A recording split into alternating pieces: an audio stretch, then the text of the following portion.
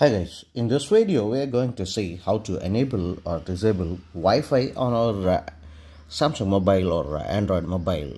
So when you have connected your Wi-Fi internet, this will be shown with this symbol.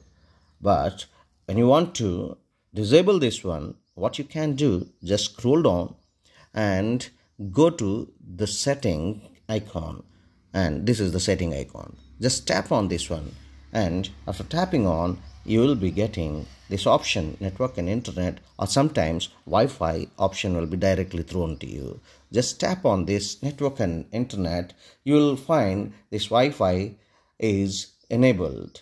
So you will find this Wi-Fi is enabled, and the Wi-Fi symbol is indicated here. That means you are getting internet through this Wi-Fi. So just disable this one.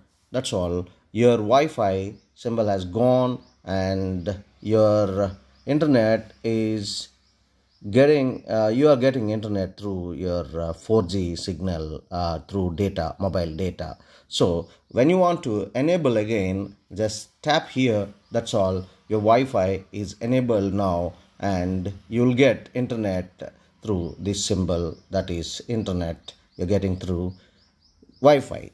So this is how you can enable and disable Wi-Fi network. One more thing you can do, come to home page and scroll down. When you scroll down here also, there will be several options. One of the option will be for Wi-Fi. To disable this one, just tap it. That's all. Your Wi-Fi has been disabled. And whenever you want to enable, for example, now the Wi-Fi is disabled, so Wi-Fi symbol is not there, only 4G, that means mobile data is available. When I want to again enable my Wi-Fi, just scroll down and go to the symbol again, just tap on that one.